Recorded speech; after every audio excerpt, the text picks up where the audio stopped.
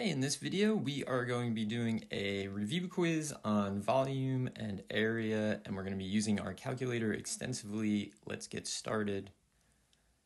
Number one, the graph above shows the region between f of x, which is 5x squared, and g of x equals 10x cubed. For all problems, set up the necessary integral and then use your calculator to evaluate it. All right. Question number one says, use a definite integral to find the area of the region. So the first thing we need to do is we need to define some functions on the calculator. We need to find the intersection point, and then we're going to set up our integral and find the answer. So to the calculator.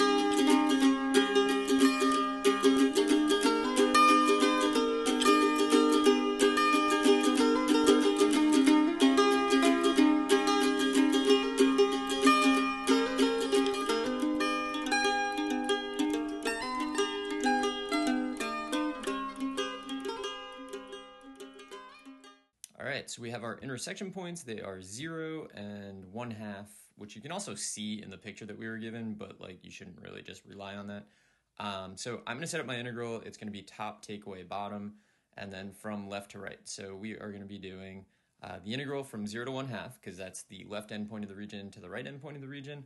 The top curve is f of x, and the bottom is g of x. So I'm going to write f of x minus g of x dx. And then I'm going to use the calculator to evaluate this integral, so let's do that.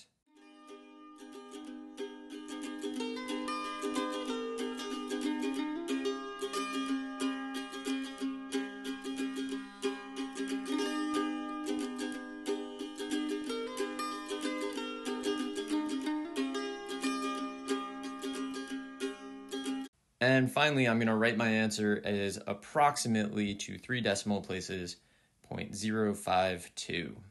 And let's move on to question number 2. Same setup. The region is the base of a solid whose cross-sections perpendicular to the x-axis are semicircles.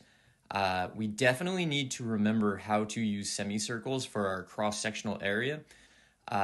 We have the same bounds and all of that set up, so I'm just going to figure out what S is, which is the segment on which we base our area formula. So that's going to be top, take away, bottom in this case, because we're using things perpendicular to the x-axis. It's always going to be top, take away, bottom for that. And then that means that S, in this case, is top, take away, bottom, f of x minus g of x. I'm now going to set up my integral, and then I will use the calculator to evaluate it. So pi over 8 is the coefficient. Because of the semicircles, you definitely want to memorize that. We're still going 0 to 1/2, and then it's s squared. So it's pi over 8 s squared is the integral that we're doing here. So we have f of x minus g of x squared dx.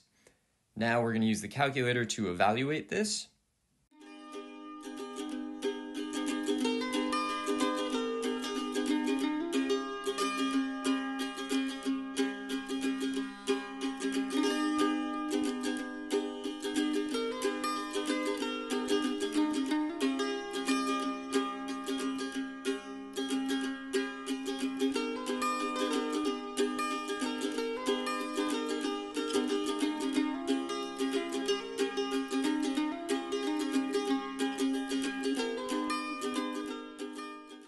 And we write our answer to 3 decimal places, so approximately 0.003, which is really, really small. Okay, let's move on to question number 3. So the region is revolved around the x-axis. Use a definite integral to find the volume of the solid formed. All right, so to go around the x-axis, what we're going to do, because you can see that the region has like a gap between it and the x-axis, we're going to have a big radius and a little radius. Our big radius goes from the axis out as far as you can go. So big R is going to be f of x. That's the top take away the bottom. The bottom in this case is y equals 0, so it's really f of x minus 0.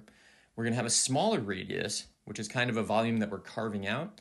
And in this case, it is top take away bottom again. That curve is g of x, so g of x minus 0. We can set this up. So it's pi, the integral from a to b, big radius squared minus little radius squared, and then dx. So pi, the integral from 0 to 1/2, and then we have to do big radius squared, which is f of x squared, minus little radius squared, so minus g of x squared, and then dx. Now we'll use the calculator to evaluate this.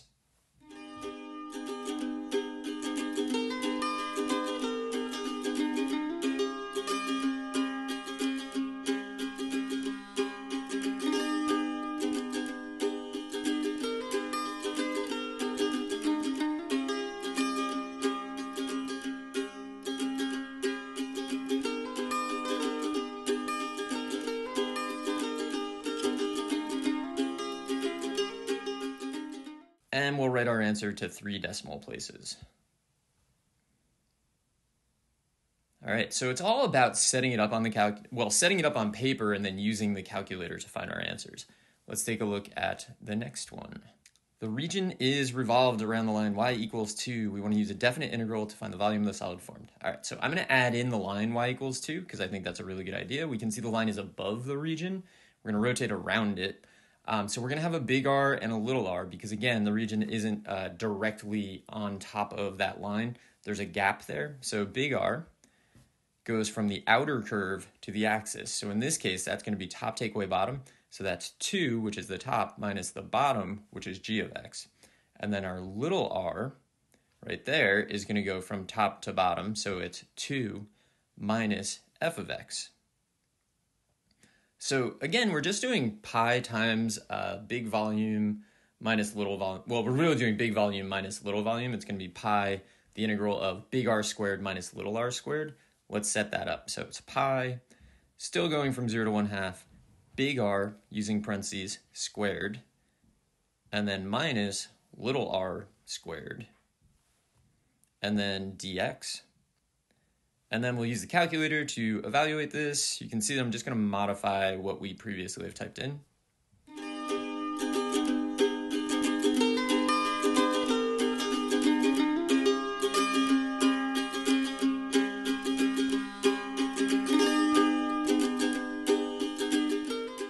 And then we write our answer to 3 decimal places, so 0.514. And let's move on to the next problem, problem number 5. The region is the base of a solid whose cross-section is perpendicular to the y-axis. So this is a big deal. It's perpendicular to the y-axis now. Our rectangles with base in the region and height 6 times the length of the base. We want to use a definite integral to find the volume of the solid. So perpendicular to the y-axis means that we should draw a little segment perpendicular to the y-axis. Now everything needs to change. We need functions of y. We need y bounds. We got to set this up so that we can use dy. That's the whole premise. We also need, from our intersection point, the y value because of the y bounds that we need. So the intersection point we found earlier was 0.5 comma 1.25. So now we're going to be going from 0 to 1.25, the y bounds. Let's invert these functions. So we will take f of x equals 5x squared. We will make it y equals 5x squared. And then we're going to solve for x. So x is going to be y over 5 and then square root of that.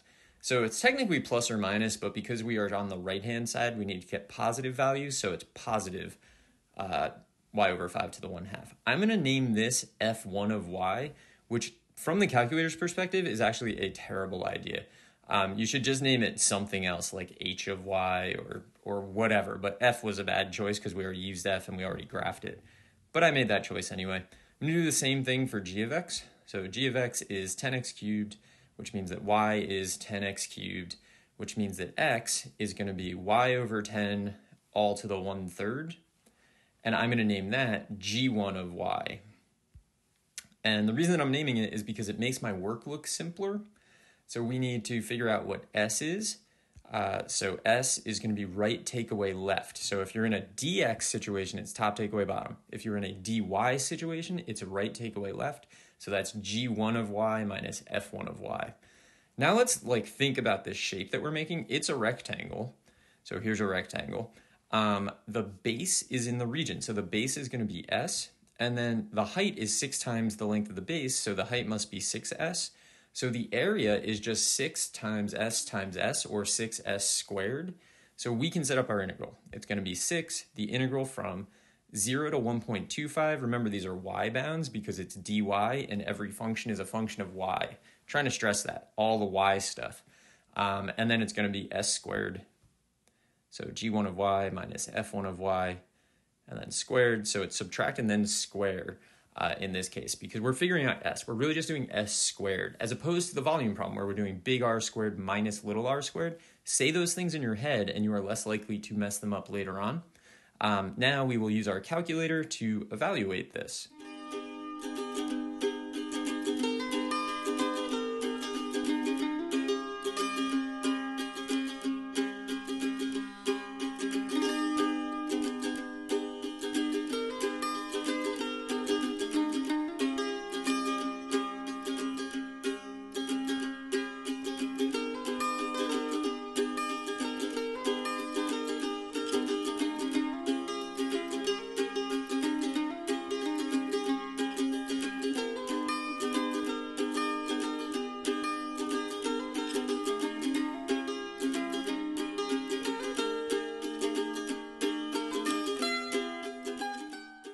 And we will put in our approximate answer to 3 decimal places, so 0.017.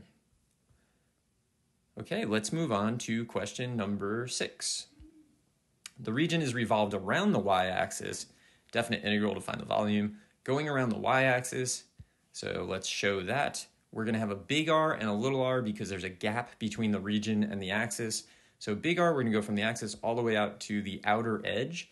So that is going to be the right curve, take away the left curve. Right, take away left, always. The right-hand curve in this case is what we call g1 of y. So it's going to be g1 of y minus 0. But we're just going to write this.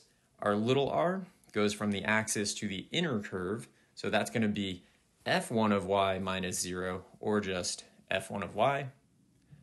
We're going to set it up. We're doing pi, the integral from a to b, big R squared minus little r squared. In this case, a and b are y values, so we will have pi, the integral from 0 to 1.25, because those are our y bounds, big R squared. So here we're squaring and then subtracting, as opposed to the previous problem where we subtracted and then squared. But really, in your mind, just say what you're doing. Big R squared minus little r squared versus s squared. It's a big difference. We'll now use the calculator to just evaluate this.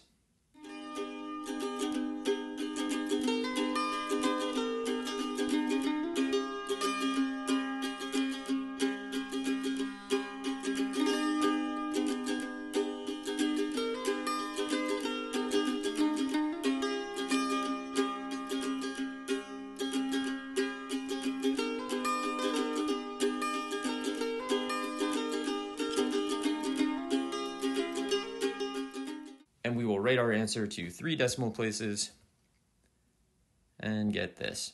All right, now we are moving on to question number 7, the final question that was on this particular quiz.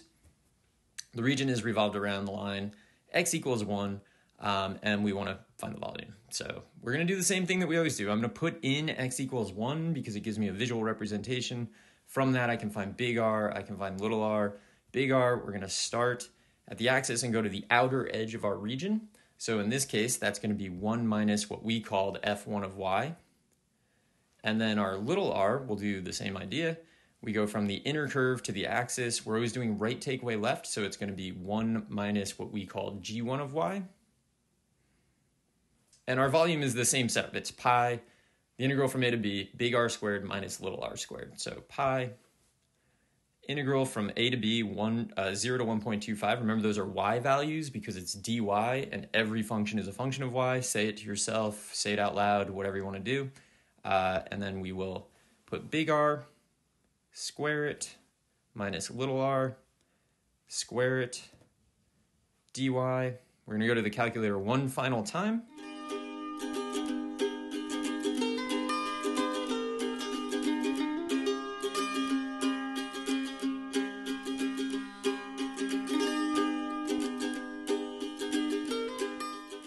And we will write our answer to 3 decimal places. And that's it. That's a pretty good review of area, not so much area, but mostly volume. These are the concepts that you'll run into in terms of volume. So make sure you can get 100 on this quiz because that will serve you very well on the AP Calculus exam. I hope this was helpful, and good luck.